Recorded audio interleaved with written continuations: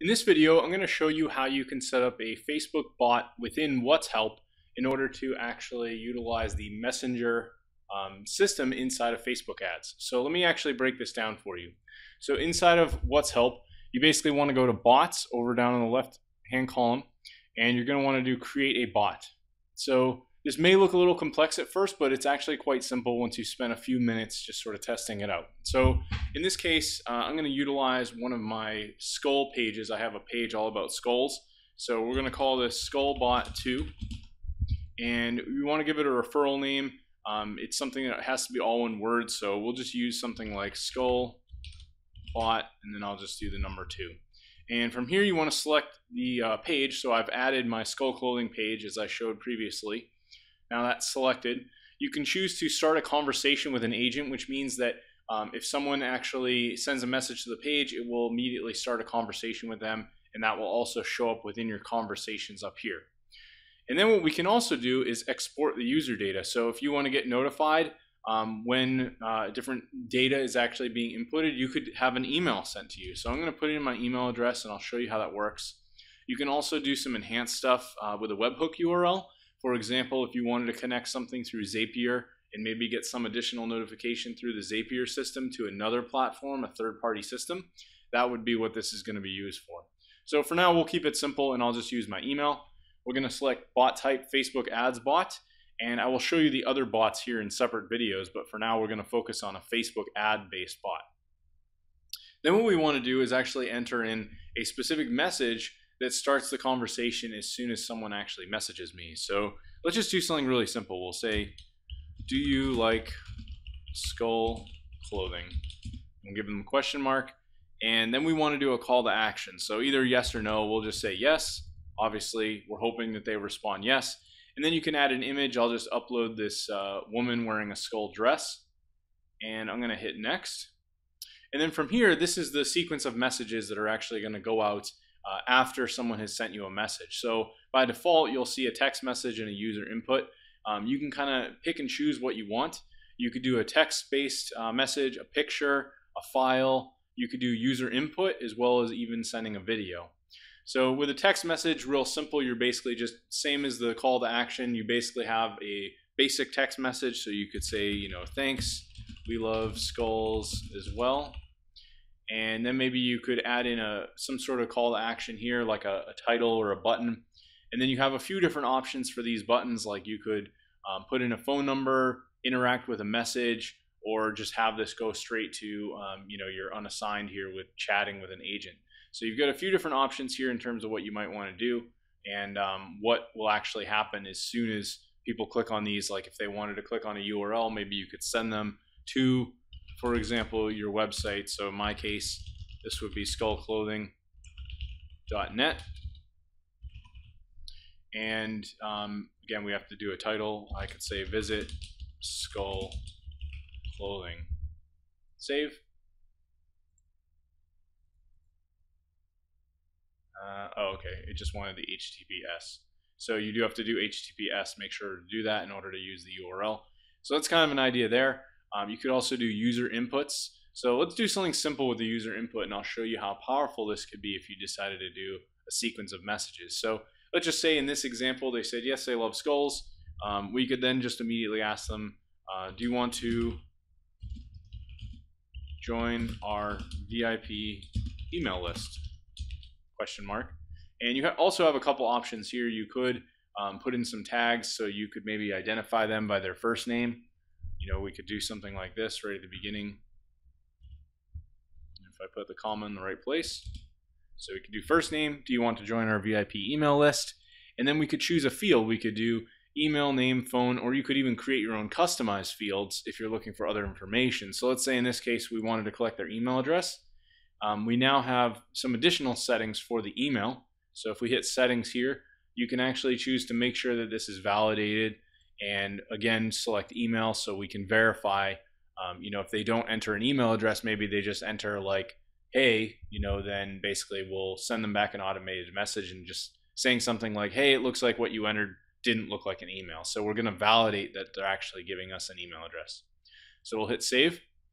And now we want to hit next. I could do other sequences in here. You get the idea. We could do other things, have this kind of trail down a whole path of different messages. So it's really kind of up to you and what you decide to do.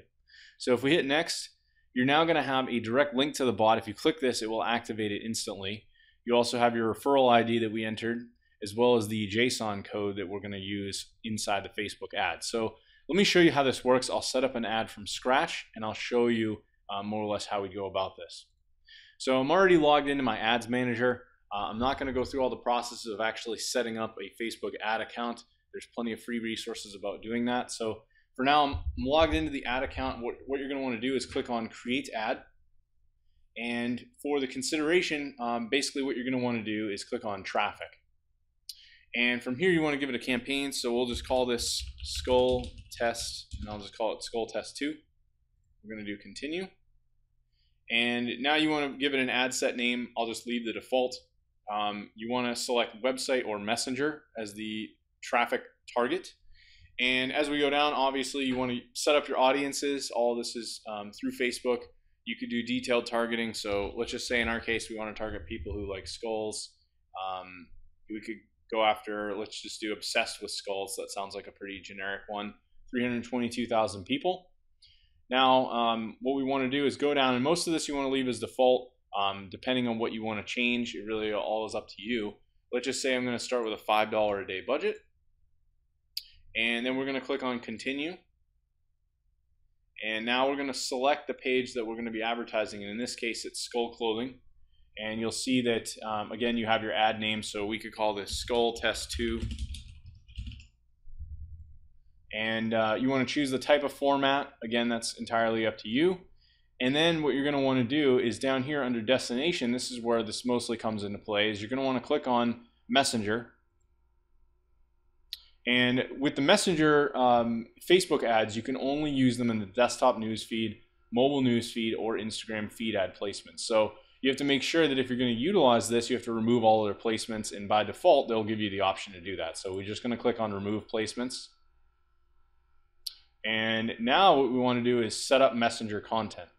So from here, this is the normal quick creation, but we're actually not going to utilize this because that's what we're doing within What's Help. So we're going to click on JSON creation, and you're going to click within this box. And now at this point, what we're actually going to do is head back to What's Help, and we're going to copy this entire section here. We're going to just copy this. And we're actually going to go back to the Ads Manager, and you just want to double click inside of this. Make sure you capture everything. So you can see now I've captured everything. Make sure you're all the way to the left. And I'm going to delete everything so it's completely blank. I'm going to do a Control, you could do Control C to copy, and then a Control V to paste. Or you could always right click, copy, right click, paste, however you want to do it. And then now that I've done this, I can click on Preview in Messenger app. And it's going to send me a message on Facebook, and you can see this is what happens when the interaction starts. Do you like Skull Clothing? And here's our call to action. We're going to click on yes. And I have desktop notifications enabled for the bot. So here it actually activated. The one thing that I actually didn't do, and you need to make sure that you do this before you actually continue testing, is to finish saving the bot. So I actually did not set it live. So that's how you're going to test the bot. Now we're going to click on Set Live, and you'll see here now I have my Skull Bot 2.